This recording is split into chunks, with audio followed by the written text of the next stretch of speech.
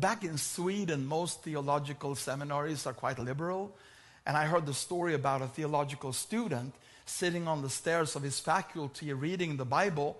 And he was all excited reading the Bible. He went, praise God, hallelujah, God is amazing. And a professor came by, asked him, why are you so excited? And this student said, well, I'm just reading Exodus 14.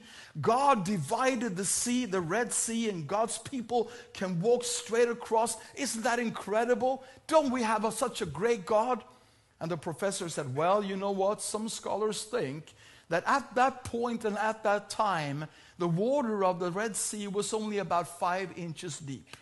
So maybe it wasn't that big of a miracle after all. And the student said, oh. Then he thought for a while. And then he said, praise God, hallelujah, isn't God amazing? And the professor said, why are you so excited? Well, God was able to drown the entire Egyptian army in water that was only 5 inches deep. That's incredible. What a mighty God we have.